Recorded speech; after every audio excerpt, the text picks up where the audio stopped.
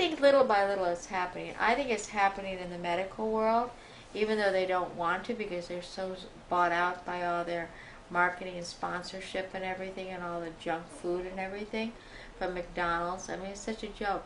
McDonald's serves poison and gets kids cancer, and then they have a cancer hospital. You know, it's so...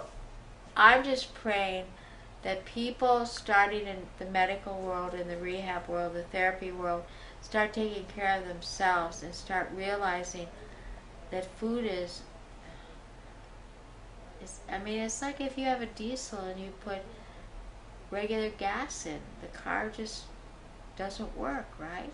How can we think if we're eating McDonald's or eating hamburgers and it has steroids and hormones and growth hormones, that we're going to stay well? I mean, people are starting to put two and two together, even medicine, and I think little by little we're going to advance. And I saw it here at the open house 180, all these interested people in change modalities, because what they've seen in the past, we went from shock treatment to where we are now.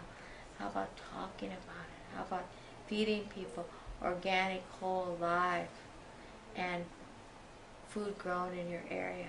Those are the four elements. And then, man, you are alive and well because you're doing what people used to do before you could fly in blueberries from New Zealand.